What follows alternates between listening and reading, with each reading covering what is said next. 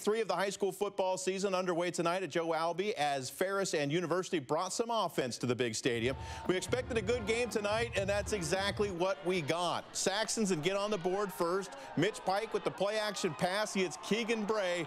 He does the rest. This is 70 yards into the end zone, and before you know it, Ferris has a 6-0 lead. They'd missed the extra point.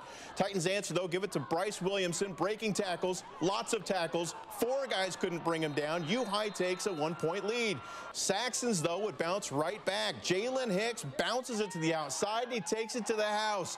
58 yards untouched.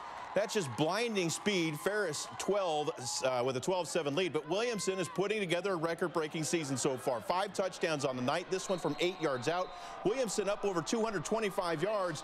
But Jalen Hicks wasn't going to be outdone. 311 yards rushing, 5 touchdowns for Hicks. One of the best offensive games you'll ever see in the GSL. Ferris hands U-High their first loss. Don't forget, Friday Night Sports Extra coming up tomorrow night at 11 o'clock.